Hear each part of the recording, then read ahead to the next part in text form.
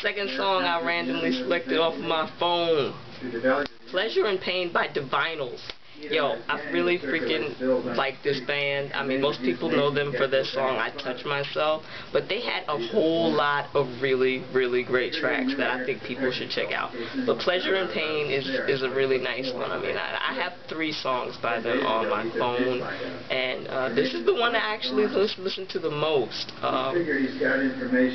I mean, I like the chorus, where she's like, there's a fine line between pleasure and pain, and she's like, please don't ask me where I've been getting off. Check it out. I mean, Divinyls. You might like them. You may make them something more of a one-hit wonder.